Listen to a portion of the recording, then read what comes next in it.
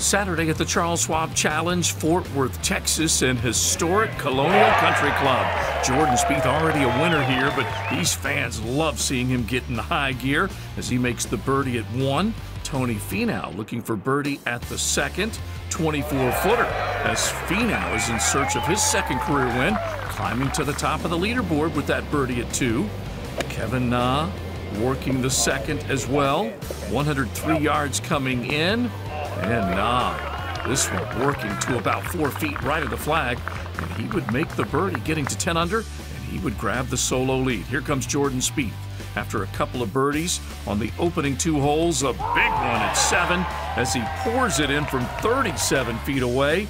That gets it within 2 shots. CT Pan looking for birdie at 8, and Pan with a pair of birdies at 7 and 8 to serve notice. Rory Sabatini putting through the fringe, up the slope, and in the cup. Sabatini getting to 7 under par. CT Pan downhill putt, this at 10.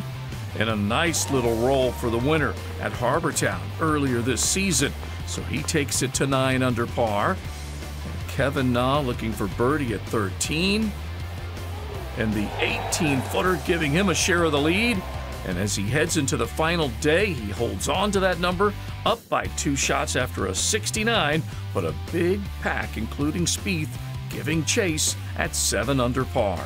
We look forward to Sunday's final round coverage beginning at 8:30 a.m. Eastern on NBC Sports Gold.